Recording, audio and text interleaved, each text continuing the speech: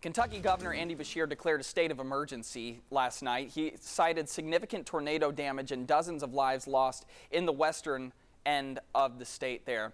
A band of strong storms caused widespread damage in the town of Mayfield, Kentucky. That's northwest of Nashville.